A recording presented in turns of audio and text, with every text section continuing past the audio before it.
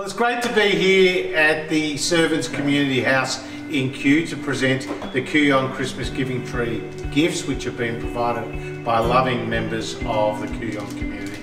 Toiletries, food, clothing, blankets, gift vouchers, more than $14,000 worth this year. And since the Kooyong Christmas Giving Tree has been established back in 2012, more than $89,000 of gifts and donations have been made. So Amanda, wishing you and Phil and all the wonderful residents here a very Merry Christmas. Thank you, and we just want to thank you for organising all these donations and for making the lives of our residents a little bit more special this Christmas.